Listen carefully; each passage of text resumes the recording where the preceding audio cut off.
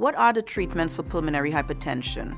Pulmonary hypertension, or PH, is a condition in which the arteries that carry blood from the heart to the lungs become narrow and tough. This makes the heart work harder and can lead to an enlarged, weakened right ventricle or right side of the heart. People with PH often have shortness of breath and can have difficulty doing their normal everyday activities. There are many treatments available for people with pulmonary hypertension that can help to improve both the quality of life and survival. The right treatment depends on a lot of things like your age, overall health, as well as the other underlying factors that are causing your PH.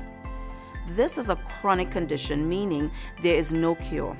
So it does mean ongoing medical care from lung doctors who specialize in pulmonary vascular medicine. These treatments can include taking medications, making lifestyle and dietary changes, regular visits with your doctors, and in some cases surgery, and potentially a lung transplant.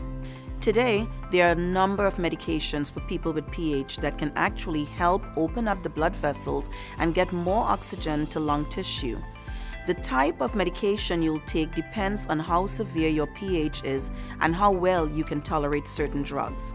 For many people with more severe forms of PH, oxygen replacement is an ongoing form of treatment.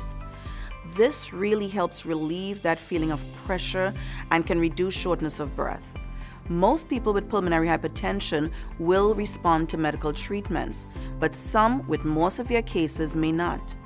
In those cases, a lung transplant may be an option. About 1,000 patients receive a lung transplant in the United States every year. Temple has one of the most experienced lung transplant teams in the country. Pulmonary hypertension is a serious and a potentially life-threatening condition, but we're able to offer our patients a full range of treatments, and today we're seeing significant improvements in the length and quality of life for our patients with pulmonary hypertension.